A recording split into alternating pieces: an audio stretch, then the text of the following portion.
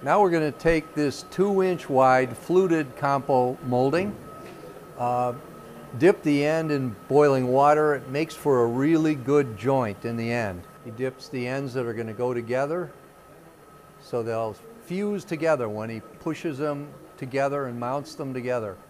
Now they'll set on that steam table canvas for 30 seconds or so, or until they get pretty sticky and hot.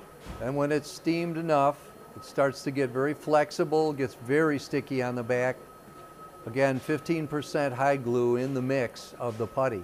He uses a putty knife to lift the piece off. It's almost like a belt.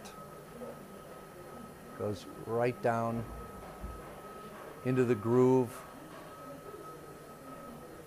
Press it evenly, making sure not to distort the straightness of these different flutes that are on there. And the next piece will have to be put on there.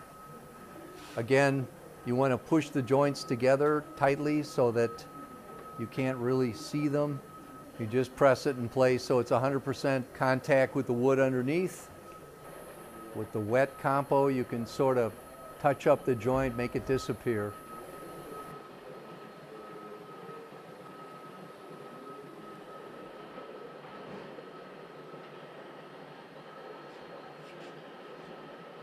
Take the large Compo ornament, dip the end in for a good seam when it's all put together, and he's going to lay that on the steam table. And then he'll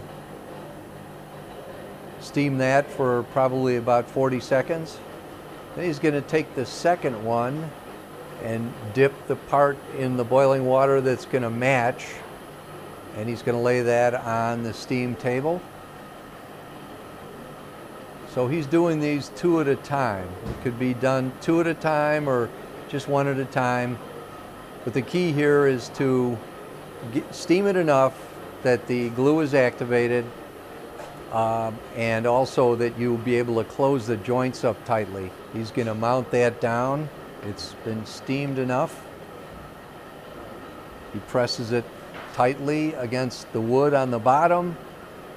He tries to make sure it's straight up and down and 90 degrees to the bottom. And then he'll have to get the other piece right away and carry that over and fit it in to make a good joint. Everything pressed into place. This glue, once again, you don't need nails, you don't need any other glue. It's strictly using the 15% hide glue that's in the material itself.